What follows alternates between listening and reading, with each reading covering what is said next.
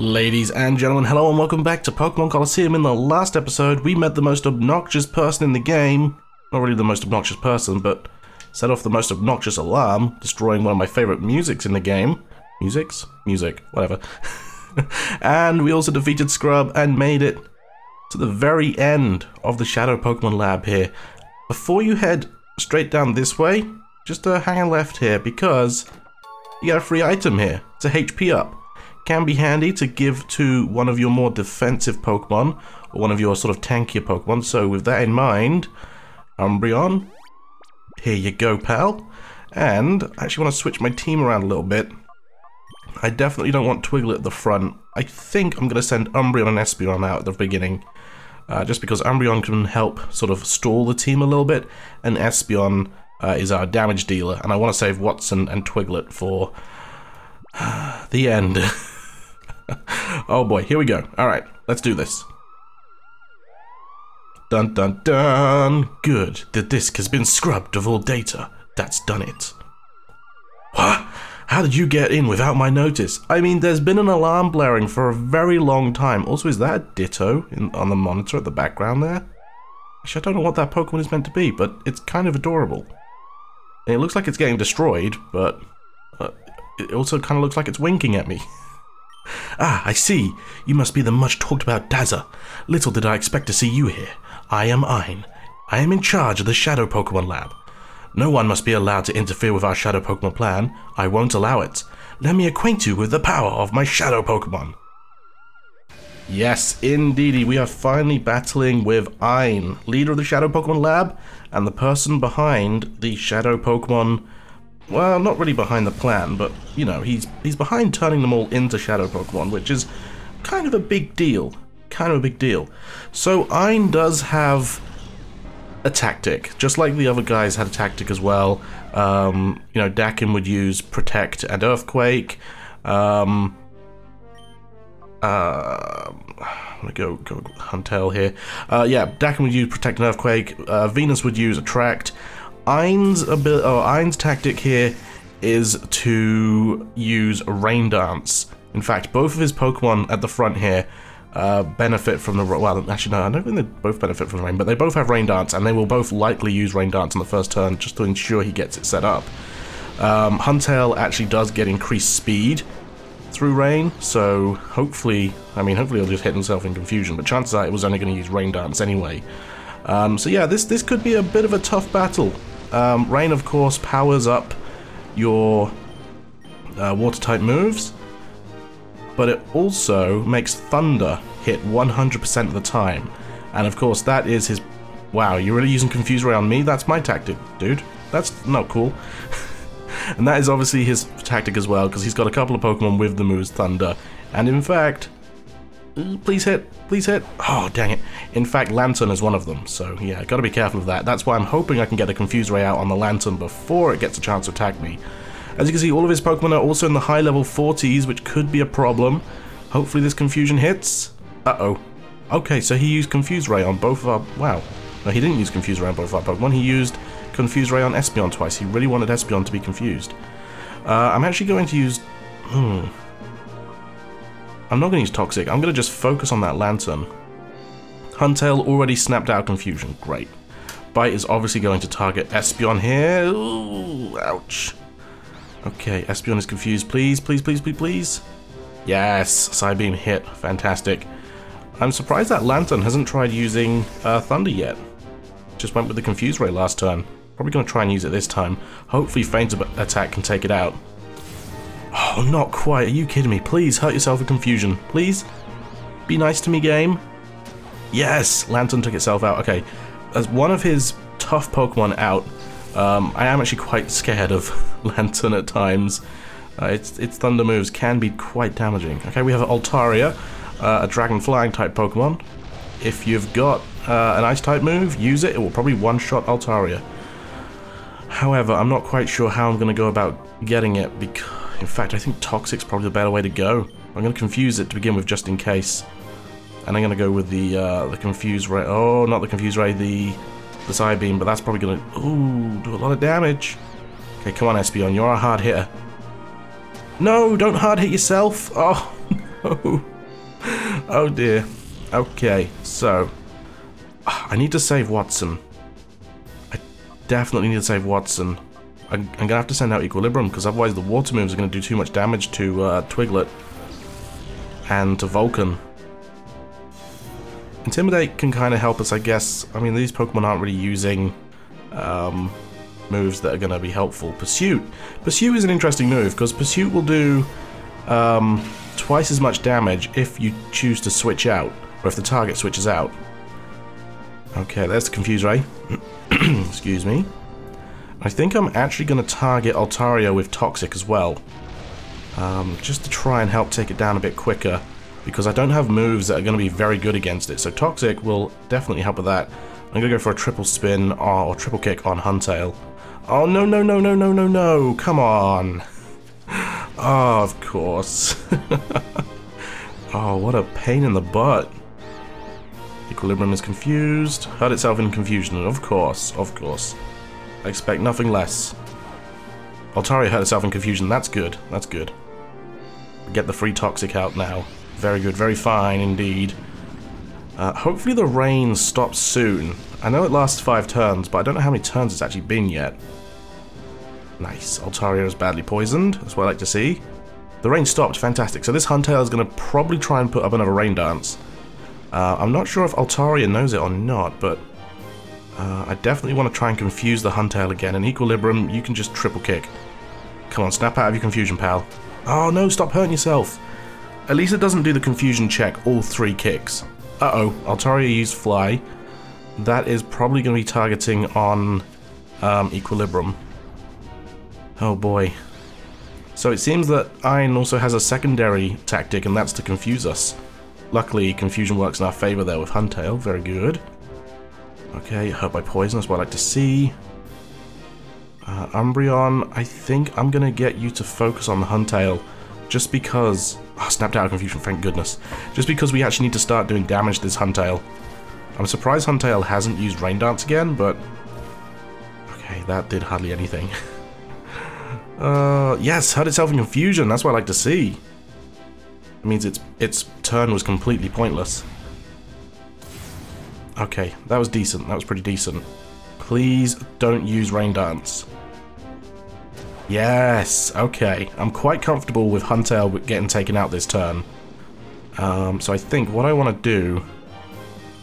I want to focus on Altaria, and I'll triple kick the Huntail. Just because I know that triple kick is going to do more against Huntail than it will on Altaria. And it only hit 1 time, are you kidding me? Altaria used Toxic. Oh, on Equilibrium. I'll tell you what, that's actually not that bad. I'm okay with that. I'm okay with that. Equilibrium isn't going to last too much longer anyway. I just hope that we can take care of his Huntail fairly soon. Please hurt yourself. Oh, dang it. Rain Dance, no! Oh, that is huge for his team for what we're about to come against. Oh boy. I am not looking forward to this. Equilibrium is hurt by poison. Okay, Altaria is hurt by poison, so Altaria is going down this round. In fact, I think both of their Pokemon are going down. He does have 2 more Pokemon left though, so... Okay, Huntail is down for the count. So we get to see what he's going to send out instead. I actually can't remember his next Pokemon. It's not going to be Gorbis, is it? That's Huntail's counterpart. That's a nice chunk of XP there. Oh, it's a Golbat. Oh man, if only I had Espeon out still. Of course, Triple Kick is going to do nothing against it. Oh man, okay. And Altaria flew up high, but the poison will probably take it out. That's a shame. Okay, what do we do here? Obviously we're going to have to target the Golbat. Do I confuse Ray it? Well, Altaria got taken out by poison while it was flying, so that's good. Well, good for us, I guess, but not good for the Altaria. Okay, so Iron has got his last Pokemon to send out, and it's the legendary beast Raikou. Oh yes, and of course, it's a Shadow Pokemon. The third and final legendary beast, Raikou, is probably the most usable of the lot actually, considering it has access to Rain Dance once purified, and also Thunder, which hits when raining 100% of the time. Fantastic special stats means Raikou can take hits and deal them out quickly thanks to its speed. Just watch out for its low physical defense. To help combat this, Raikou does learn Reflect at level 51, which can help you out defensively quite a lot, and Crunch at level 61 to give you more options for using that special attack stat. Just get rid of Leer and Quick Attack for those two moves, and you're onto a winner with this Pokemon. Luckily that Wing Attack didn't do too much against us, but I'm kind of scared about this Raikou. Obviously it's immensely fast. I don't want to confuse Ray, I don't want to Toxic it. While the rain is out, its Thunder is going to be doing a lot of damage. It's very quick. I think I'm just going to Feint Attack the Golbat again, and I'm going to try and paralyze this Raikou to shut it down. Thunder won't do too much if it's targeting Ampharos, and luckily Umbreon is a complete beastie tank. If it gets paralyzed, and that's bad. Please don't confuse Ray, Ampharos. Please leave Watson alone. Okay, that is fine. We got a free Thunder Wave out that turn. I am okay with that. That's the main thing I wanted to do. Feint Attack still hits as well. Okay, that's good. So in terms of actually fighting this, Raikou, I'm a little bit worried about it because it's fast and it hits strong, but at the same time, it's no longer fast. Its speed just got cut in half, which is great. Its Thunder is 100% accurate, but then the only other moves it's got is Shadow Rush, because obviously it can't hit us with, it can't set up a Rain Dance, which is great. It's got Quick Attack, which is going to do hardly anything, because it doesn't have a great attack stat, and it's a low-powered move anyway. Or it can use Leer to lower our defense, which I don't think is going to do much. Looks like Umbreon has taken the brunt of the damage, which is good. Well, obviously it's not good that we're taking damage. Gives us a chance to set up a light screen, which is definitely going to help, because I think both of his Pokemon are going to be using special attacks, and it's good to know that Raikou goes last as well. If I can keep Ampharos out, I've got to start calling him Watson instead of Ampharos. If I can keep Watson out, then that would be great. The rain has stopped. Fantastic. Okay, so let's try and take care of this Golbat. Let's go with a Thunderbolt just in case Feint Attack misses, and Thunderbolt obviously isn't going to do too much against Raikou because it's not going to be very effective. Okay, fingers crossed. Umbreon flinched. Okay, that's fine. Thunderbolt will take care of the Golbat, no problem. Okay, so now what we got to face is a level 40 legendary Pokemon, which is fine. It's absolutely fine. Paralyzed and can't move. That's what I like to see. Umbreon, honestly, you're not going to be doing much, pal, so let's hit it with that. Umbreon, come on, please attack. Yes, Feint Attack. Let's see how much this does. I'm expecting not a lot, because Raikou's special defense is quite high up there. I want to see how much these moves are going to do, so that I can avoid any overpowering critical hits. Yeah, you see, that didn't do a lot. That did maybe like a third of Raikou's health. Raikou used Thunder, but that shouldn't do too much. It's probably going to target Umbreon as well. Yeah. You see, I feel like we got a pretty good setup going here. I'm okay for Umbreon to take a hit, because I think... Snapped out of confusion, fantastic. I think after this turn, I'm going to start hitting it with the balls. It's actually been quite a few turns as well, so I might try throwing some timer balls. Alright, Thundershock, come on. Get it into the red. Not quite. One more Thundershock, and I'll be happy to, Uh-oh, Shadow Rush. Uh-oh, recoil damage incoming. Recoil damage incoming. Ooh, okay. Maybe no more Thundershocks. No more Thundershocks indeed. I'd love to send out Espeon and throw up a Reflect. Reflect and Light Screen at the same time can help us quite a lot, but I think I'm going to have to start throwing Pokeballs now. Can Twiglet do anything that's good? No, Twiglet should not do any moves.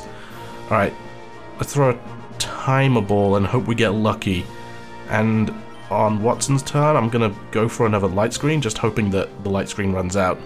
Alright, first Timer Ball, let's go, let's catch this thing.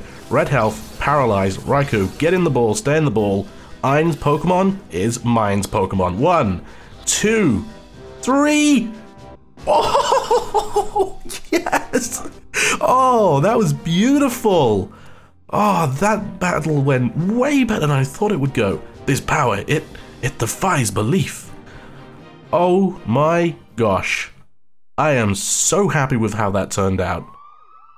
Humph, your struggle to get here was all in vain.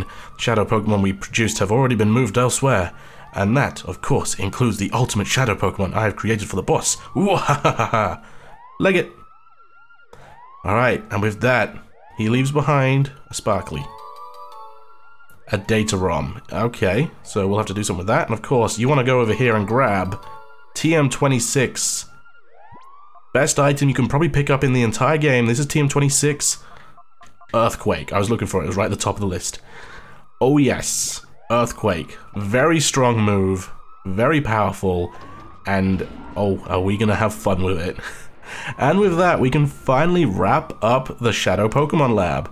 We go through this one-way door here, which is totally unnecessary. They could have made that a two-way door and just made this area 1 episode long rather than 4. But we can finally leave. The obnoxious alarm blaring will stop, I think. The lab is completely abandoned. If you miss snagging Raikou, you'll actually be able to get another chance to snag it before the end of the game, and that will be oh goodness. Sorry, my controller just vibrated a lot. That'll actually be very short, or that'll happen very shortly, so yeah, no worries if you didn't snag Raikou.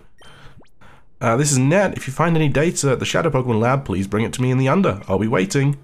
How convenient. We just got some data, and now Net is like, if you find any data, please bring it to me. So, let's head to the Under. Obviously, we know the way there. I miss Espeon and Umbreon riding shotgun. Tui can just... Tui? Yes, the holiday tour operating service here in the UK called Tui can just ride at the back, it's fine. No, Rui can ride at the back. While we're here, we might as well heal, unless we got an automatic heal. We did not. You know, I was really expecting Espeon to be doing a lot more that battle. I'm fairly certain Espeon's Psybeam could have one-shot them, the Golbat, but hey, we were lucky enough to get a couple of Fate attacks in and a Thunderbolt, and that was good enough. That was good enough indeed. Alright, let's head on down this way and see if we can't find Net. Well, we know where he is. We'll get that item box eventually, but honestly, it's not really worth it. You get that item box very late in the post-game, and for what it is, I mean, you guys are probably thinking, oh, it's the Master Ball, or it's the another Time Flute, like the third and final Time Flute, but it's not. It's not.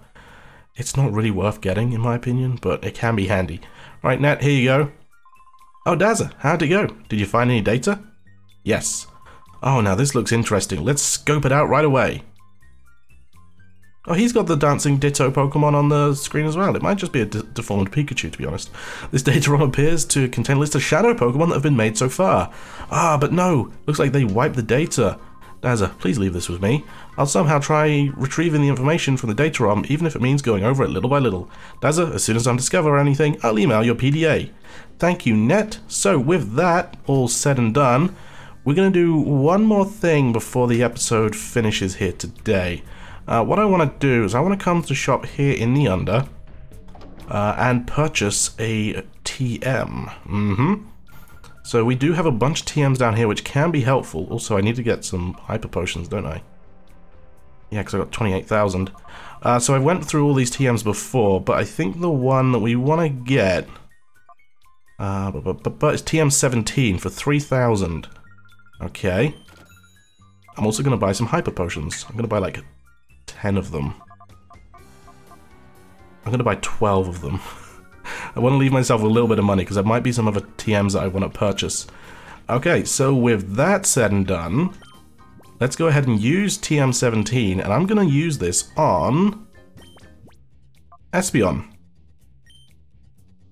And yeah, we'll get rid of a different move. I think I'm going to get rid of Helping Hand. I like using Helping Hand in situations where I'm using something like Surf, because it can help power up Surf, but I don't have any Pokemon with me that can learn Surf, so I think Protect is going to be more useful. I'm also going to use Earthquake, and since I don't have any Pokemon which are ground types, I've got 2 Pokemon that I'm trying to decide who to use it on, either Vulcan or Twiglet. Oh man. See, I was going to go with Twiglet. I'll tell you what I'm going to do. I'm going to have a look at their stats, and whoever's got the highest physical attack, which is Sudowoodo just, I'm going to teach it to Sudowoodo. Or sorry, I'm going to teach it to Twiglet. It makes sense. It means that we can now take on some other electric types with a super effective ground type move. So that could be quite good. Let's get rid of Flail, I think. There we go. Twiglet learned Earthquake. I might regret that. I'm not sure. If only I had like 2 Earthquake TMs, I would definitely use one on Vulcan. Alright, so now, again, for the 3rd time, with that all said and done, we're going to use the F disc here and leave the under. But on the way out, we've got to talk to a certain someone when we eventually, you know, make our way out. Come on now, come on. This episode's got a little bit longer than I thought it would, but hey, I'm just glad we managed to get Raikou and Ein defeated on the first turn, or first time. That was... I have had some immense luck catching these legendary Pokemon. I've caught them all first time, I think? No, I messed up with Entei. Entei killed us. This guy, we finally finished work on that gigantic tower. But whew, did it take a long time to build or what? I don't know when the last time I went back home. You, go on up there and see it for yourselves. It's clean and shiny. It's what I like to call gorgeous. And we will be doing that in the next episode, guys. Thank you all very much for watching this episode of Pokémon Colosseum. Next time we'll be heading to Realgam Tower, an immense tower that was finally completed as Cypher's base. It has a Colosseum on top. See you guys then. Bye-bye.